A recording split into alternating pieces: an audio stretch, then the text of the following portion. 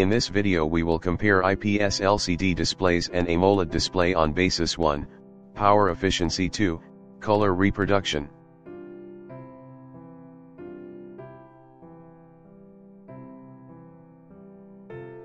Power efficiency.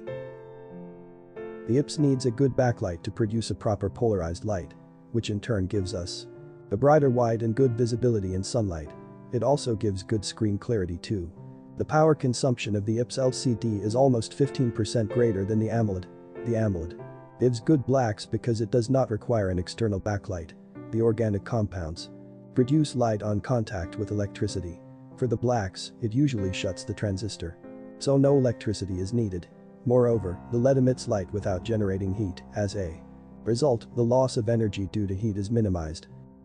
Winner is AMOLED display.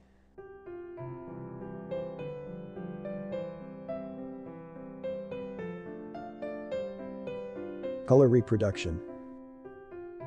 The AMOLED produces some good amount of blacks which gives high contrast to the images produced.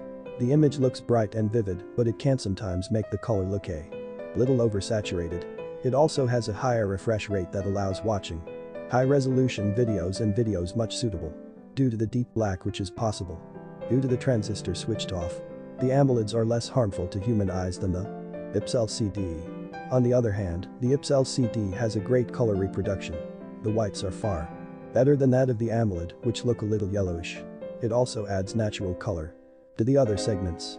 The electric field changes the nature of the liquid crystals' behavior to produce good viewing angles.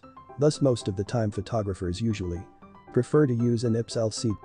There is tie between LCD and AMOLED display.